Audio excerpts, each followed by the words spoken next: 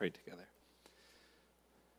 Father, we thank you for the way that you work in our lives and for how we're able to come and just learn more about who you are and the type of God you are.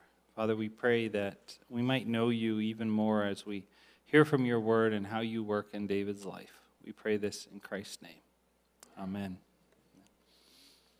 That last song reminds me, I was sharing in the first service about how John, in the Gospel of John, writes the story of Jesus and puts on display his I am statements, his statements that he is God in the flesh, but then also attaches those to the miracles that he does, right? With the, feeding the 5,000 and calming the waves and all of those miracles. And then at the very end of the gospel, he says, these things are written so that you might believe. Right? There's a purpose why he wrote them. There's a reason why there are miracles that Jesus does, is so that you might believe, right? Believe what? Believe that he's the Son of God. Right? And so the miracles that Jesus does is to prove to us that he is God in the flesh. And so that's part of why God does miracles, is to show us who he is. So now, on to our sermon. I want you to imagine for a moment that you have an opportunity to establish for yourself a new country. They decided to say, you know what, we're going to build this new country, and you get to decide what it's going to be like. What kind of things would you want your country to be like? And what kind of leader, if it wasn't going to be you, or if it was going to be you, what kind of leader would you want to have? What kind of qualities would you want to have in them? Canada is known as a country of peace, order, and good government. People laugh at that, but that's actually what we say we're supposed to be like. We're supposed to have peace, order, and good government. I don't know if we always live up to that, but there's hope, right? There's always hope that we would be. That Switzerland is known as a country that's diplomatic neutrality. There's other countries around the world that are known for many different things, but what would your country best be known for? Would you want to have a leader who's, like a tyrant who presses down on the people and overtaxes them and makes them slaves? No, that's not something we're looking for. We want justice. We want someone who's loving, who's mercy, who serves and doesn't expect to be served. We all understand qualities, but why are those important qualities for someone who might be a leader? Well, Jesus teaches us these things, right? In the scriptures, we hear from Christ, and he talks about that he came to serve, not to be served, right? He comes as a person who is just and right, and that your king would be righteous. And where we get this idea is from what the Bible tells us about what it means to be part of the kingdom of God. You and I are Christians, belong to the kingdom of God. The kingdom that God designed is led by God himself. If you remember last week when we were first looking at the life of David, when the people saw, the Israelites saw the other nations had kings, they came to Samuel and said, we want a king, we want a king. And God, who is, it was always meant to be a theocracy where God would be king, you have the situation where they have now rejected God as their king and wanted an earthly king. Well, guess what happens with the earthly king? Things don't work out. He becomes a bit of a tyrant. He oppresses the people. He takes them as slaves, as God had said would happen. He becomes murderous in his thoughts, right? And even though the Lord first put the Holy Spirit upon him, when he becomes disobedient to the laws of God, God removes his Holy Spirit from Saul. And so now we're in a situation where God is going to establish for himself a kingdom, a messianic kingdom, a king of anointed people. And we're going to take you back 3,000 years. 3,000 years to the time where God begins this messianic kingdom, where he anoints for himself his first earthly king, which is going to be for this line that is going to continue on for all of eternity. And the reason why I'm saying it's 3,000 years ago is because it does happen almost exactly 3,000 years ago. Does anyone know what year this is? I'll get it. No. Does anyone know what year it is? 2024, right? So we're about 2,000 years after Jesus, just so you have in your mind. 2,000 years after Jesus, 1,000 years before Jesus is King David. just so you keep it in your mind, so you can kind of keep that straight. We're talking about 1,000 years before Jesus is when we're talking about King David's life. So King David, we're going to look at 1 Samuel 16, 1-3, and we're going to look at the beginning of this new kingdom that is created by God. It's going to be part of this kingdom of God where God brings his anointed to be king. And so let's look at some of the qualities and the way that God chooses his king here. If you want to follow along, 1 Samuel 16, 1-13. The Lord said to Samuel, "How long will you mourn for Saul, since I have rejected him as king over Israel?" So that's the situation we're in. God has rejected Saul as king. Saul will continue to be king even after David is anointed. But there will be this time where you have this kind of crossover where God has his new anointed king and Saul wants to hold on to power. He says to Samuel, "Fill your horn with oil and be on your way. I am sending you to Jesse of Bethlehem. I have chosen one of his sons to be king." So note the important part here. God is choosing who is going to be king, and he's going to a small city or a small town outside of Jerusalem called Bethlehem. There's going to be this line, right? This line. We're foreshadowing someone here, right? Do you see the foreshadowing? So what's going to happen is he's going to choose one of his sons to be king, because from the line of Jesse, we will get who is going to be the eternal king. But Samuel said, "How can I go? Saul will hear about it and he will kill me." And the Lord said, "Take a heifer with you and say, 'I have come to sacrifice to the Lord.' Invite Jesse to the sacrifice, and I will show you what to do. You are to anoint for me the one that I indicate." Who's going to indicate? God himself is going to indicate. Samuel did what the Lord said. And when he arrived in Bethlehem, the elders of the town trembled when they met him. They asked, "Do you come in peace?" Samuel replied, "Yes, in peace. I have come to sacrifice to the Lord.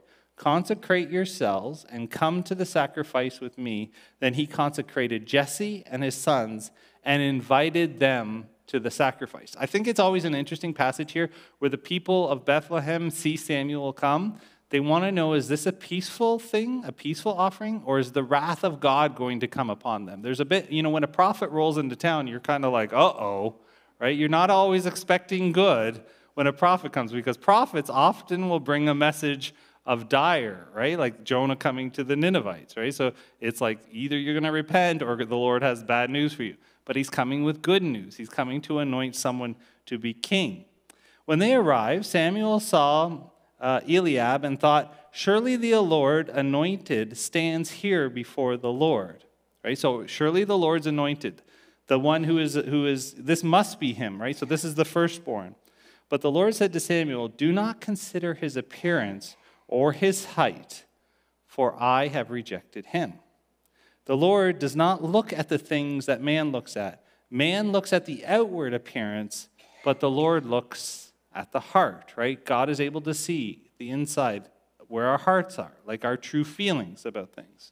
Then Jesse called Abinadab and had him pass in front of Samuel. But Samuel said, "The Lord has not chosen this one either."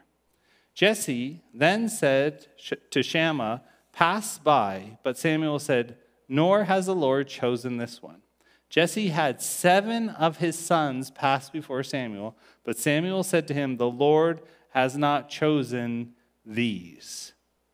So he asked Jesse, "Are these all the sons you have?" "There was still the youngest," Jesse answered, "but he is tending the sheep." Samuel said, "Send for him. We will not sit down until he arrives." So he sent and had him brought in. He was ruddy, with a fine appearance and handsome features. Then the Lord said, "Rise and anoint him. He is the one." So Samuel took the horn of oil and anointed him in the presence of his brothers.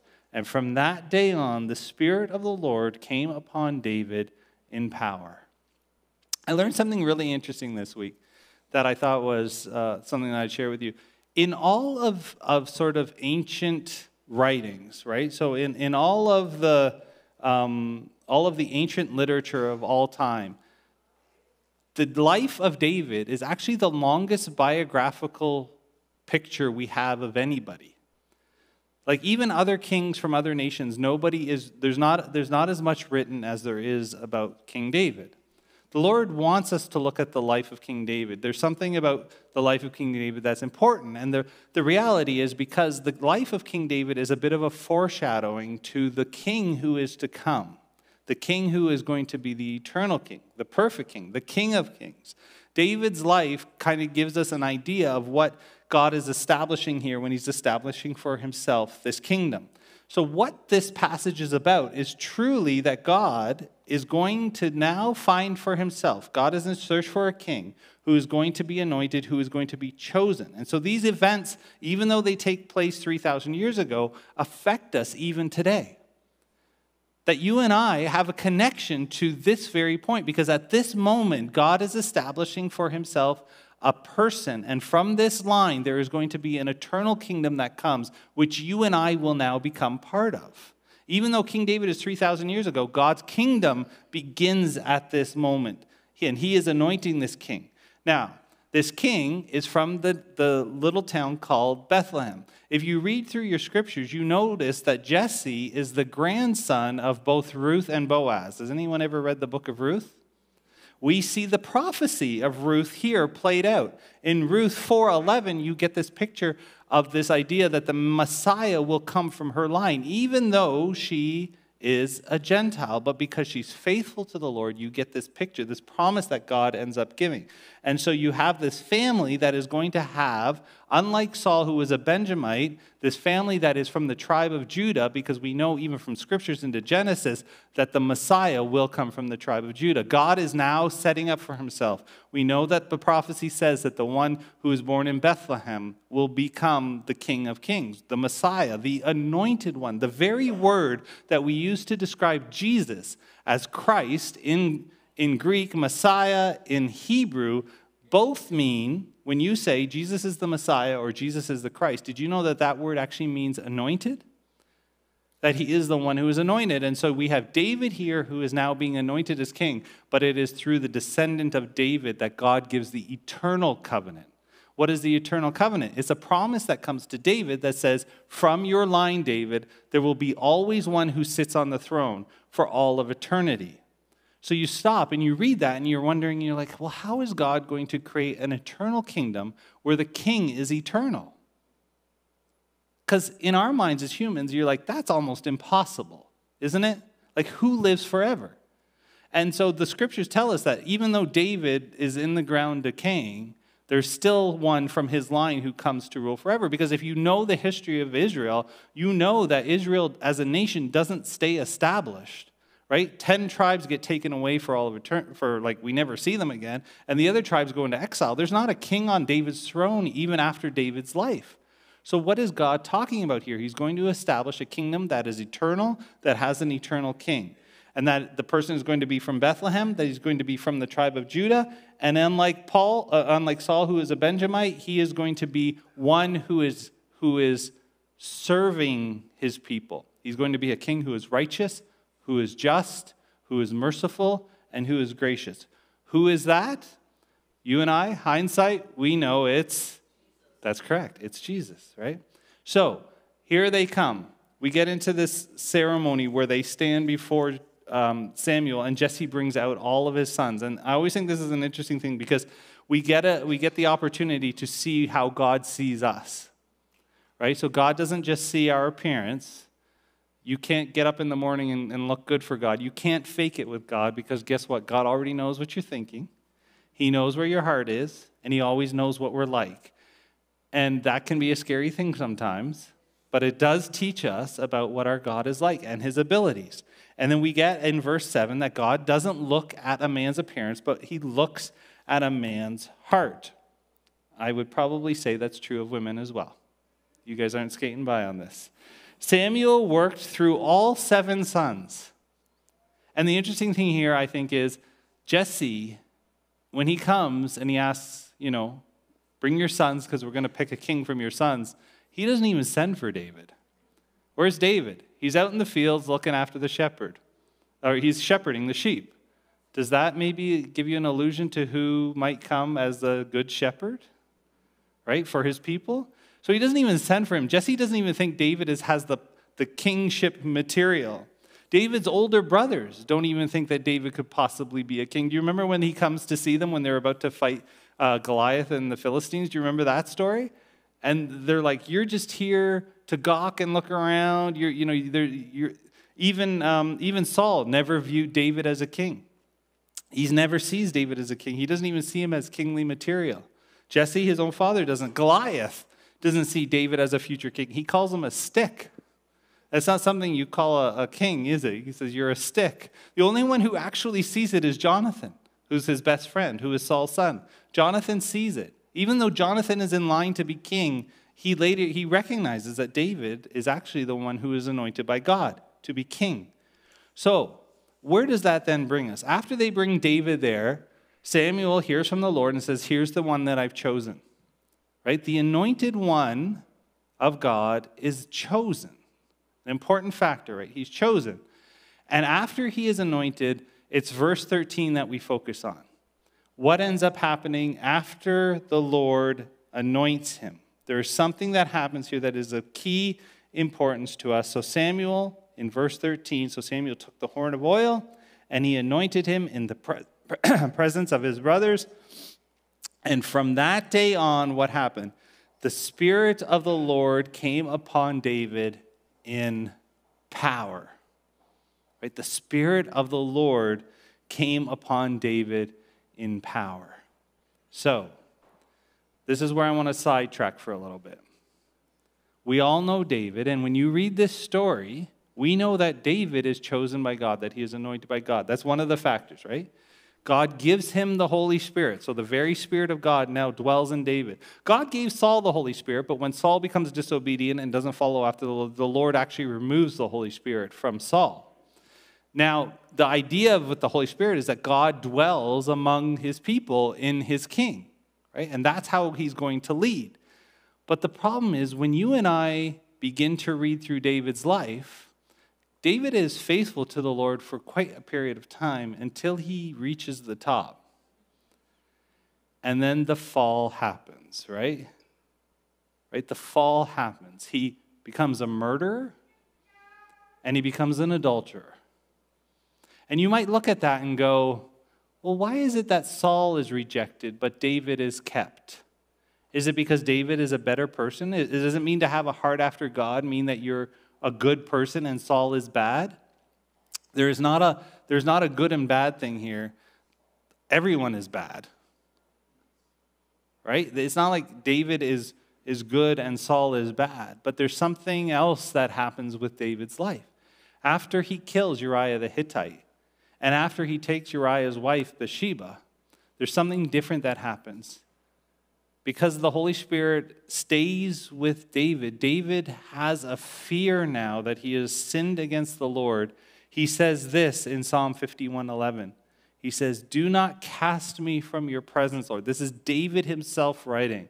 Do not cast me from your presence, and do not take your Holy Spirit from me. He repents. The Holy Spirit works in him. He repents. He is fearful of God's presence leaving him because the presence of God is what matters most to David. And so God is being merciful and gracious to David by continuing to leave his Holy Spirit with him. But it's the Holy Spirit that even opens David's heart to the fact that he would repent. If you read through Saul's life, Saul doesn't repent for his disobedience against the Lord. He doesn't do that. That's the only difference. It's not that David is good and Saul is bad. They're both bad. The only difference is when David does wrong, when he sins, what does he do? He returns to the Lord. And so David's life is an example even for us. Right? The forgiveness of sins is still offered to you and I through Jesus Christ. Even when we sin, there is forgiveness of sin that's offered in Christ. Right? So when we do wrong against the Lord, the Holy Spirit dwells in us as believers. The Holy Spirit prompts us to repent, to come back to the Lord. And so from that day on, God is using his Holy Spirit in David to accomplish his purposes. Now, are there consequences for David's sin? Most definitely. We're going to look at that. David's family turns against him. David's son Absalom wants to be king over David. There's a number of things. There's a rape that happens in David's household, partly because of judgment that's against David's family. And we'll talk about the fallout and David's son dies from Bathsheba, right? So there's a lot of fallout for the sin. I'm not saying that there's no consequences. There's consequences, but the difference is David does not lose the Holy Spirit. He does not lose the presence of God in his life. So as God shows, once again, that he is chosen by God, David, that he is given the Holy Spirit, that he dwells among us, we now get to this place where as David has now received the Holy Spirit, that means from that moment on, David's life is perfect. Nothing ever goes wrong. No, that's not true, right? We all know the story. Even after David receives the Holy Spirit, things with Saul. Saul calls him to play the harp for him, but then he becomes a fugitive. And then even after he becomes a fugitive with Saul, Saul tries to kill him on multiple times. So if you look through the history of the Bible, whenever the Holy Spirit comes and dwells upon someone, the Holy Spirit in the Old Testament, just so you know, the Holy Spirit in the Old Testament will dwell on someone for a period of time until God accomplishes what he needs to.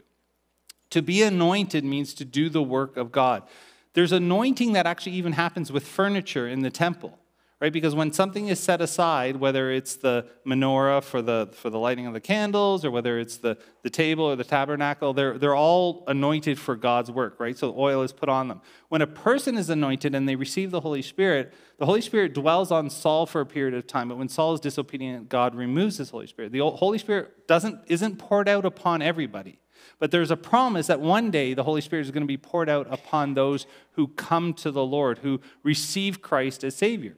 And so for you and I as believers, we're now living in a time where the kingdom of God is being established. And the kingdom of God that is established, if you want to be part of the kingdom of God, there is a requirement for how the Holy Spirit then works in each one of our lives. But also recognize when you receive the Holy Spirit, it doesn't mean that your life is going to be perfect from now on. In fact, because God's Spirit now lives in you, things can become more difficult for you.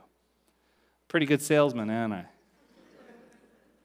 But things can become more difficult for you because now you stand against this world. Right? You stand against the spirit of this world. You stand against the culture of this world. When you're a Christian, not everything that happens in this world is appropriate for us. And so recognize when the Spirit is in us, we now see the world differently. But here's then where this comes to fruition. The fulfillment of what happens here on the beginning of this prophecy takes place then, not only in the life of Jesus Christ, but in our lives as well. So the one who is anointed by God at King David at that time, King David sits on the throne and God promises David that there will be one who comes from you who will sit on the throne for all of eternity, who will be eternal, a king who is eternal, who will sit on throne for eternity. And so where does God then establish that? He establishes that in his anointed one, his son, when he sends Jesus Christ. And listen to these two passages. Acts 10:38. God anointed Jesus of Nazareth with the Holy Spirit. Right? So Jesus at his baptism receives the Holy Spirit. It's not that Jesus doesn't have the Holy Spirit prior to his baptism, but you and I have a visual sort of thing of seeing the Holy Spirit come in a light and land upon Christ. The Holy Spirit and power, and how he went around doing good things and healing all who were under the power of the devil because God was with him. So we see that even the disciples are proclaiming that Jesus is the anointed one, the Christ, the Messiah, the promised one who was to come in the line of David. Jesus also proclaims this about himself. Luke 4:18, the Spirit of the Lord is on me because he has anointed me to preach good news to the poor. He has sent me to proclaim freedom to the prisoners and recovery of sight to the blind and to release the oppressed. For you and I as believers, you and I then are now through Christ given an opportunity to enter into the kingdom that Jesus Christ establishes that is eternal, with him as the eternal king. Because listen to this statement, because you and I have all heard this statement before. Every one of us, right? When Jesus comes, he says, repent and be baptized, every one of you. And here's the promise that comes in the book of Acts. Repent and be baptized, every one of you, for the forgiveness of your sins. How are we forgiven of sins? Because Christ dies on the cross and pays for our sins. So here's the promise, is everyone, come and be baptized, every one of you, for the forgiveness of your sins, and you will receive the gift of what? The Holy Spirit. The same Spirit that was put upon David, where David was anointed, is now offered to you. You are now also anointed in the Holy Spirit. The same Spirit that day anointed David. Right? The oil, there's nothing magic in the oil. It was just a sign, a symbol of the fact that David was going to receive the Spirit of God. But you and I, when we go through the waters of baptism, there's nothing magic in the water. But you and I, there is this picture, right? That when we go into the water, our sins are washed away. We are anointed. We are baptized. To be baptized means to be immersed. And we are immersed by the Holy Spirit. And when we're immersed by the Holy Spirit, the visual of being immersed by the Holy Spirit is the fact that we have gone through the waters of baptism. It's a picture. It's a symbol of the fact that we have been anointed, that you and I now are part of those who are anointed by God to be part of his kingdom. Because the anointed ones of God, right, are chosen by God. It says you are God's chosen people. You are now the royal priesthood. Right? Peter calls us, you are now the royal priesthood. You are chosen by God. We are chosen by God. We have been anointed and received the Holy Spirit in our lives. And because of that, we now belong to the kingdom that the king has established. And the king that we worship and that we serve is the one who has poured out his Spirit upon us, and that is Jesus Christ. So, how do I belong to the kingdom? I must receive the gift of the Holy Spirit. I must repent of my sins. The ability to repent is given to us by the Holy Spirit. The ability to have faith in Christ, that he died on the cross for the forgiveness of my sins, is given to us by the Holy Spirit. The day that the Holy Spirit illuminated us to the fact that Jesus Christ is our King now means that not only is he my Lord and my Savior, but he's also my Messiah, the one who is anointed, that he is the Christ, that he is the one chosen by God to establish this kingdom. And what is his kingdom like? His kingdom is a kingdom of justice and mercy and grace. It is a kingdom where there is forgiveness of sins. It is a kingdom, and we could go on for probably the next 20 minutes if all of you just shouted out a characteristic of who Christ is and what his kingdom is like. And so that is the offer to you today. If you have never received Christ as Lord and Savior, then the offer to you today is to receive it. Repent of your sins. Believe that Christ's death on the cross paid for your sins. Repent and believe, every single one of you, for the forgiveness of your sins, and be baptized, which is just a symbol of showing that you have received the Holy Spirit, and you will receive the gift, the greatest gift, which is the very presence of God in your life. And when you receive that, you now become part of this greater kingdom, this kingdom that Christ established that many years ago. Everyone enters into the kingdom of God the same way. We all enter through the work of the Holy Spirit. The Holy Spirit is the one who invites us all. Many are called, but not everyone is chosen. And so you and I, as Christians, when we are chosen, that is not something that we take lightly. Now, that the Holy Spirit is in our life, that means we never sin again. No, but the Holy Spirit reminds us that we are to come to the one who's forgiving, the one that we can come and repent to. And because of him, you and I now have eternal life.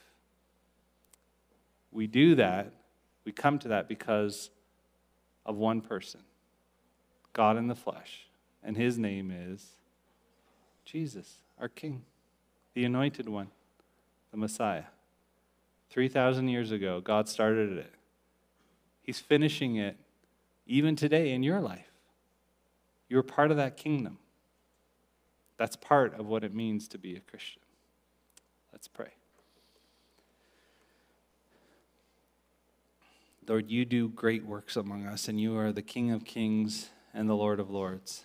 You are the anointed one, the King of Israel, the King of kings and the Lord of lords. And Lord, we even know in scriptures that the prophecy of who you would be and how that would be fulfilled that you would come from a small town called Bethlehem, that you would come from the tribe of Judah, that you would come to establish this eternal kingdom where you have invited not only the Jews, but also the Gentiles to come to you and to worship you as King.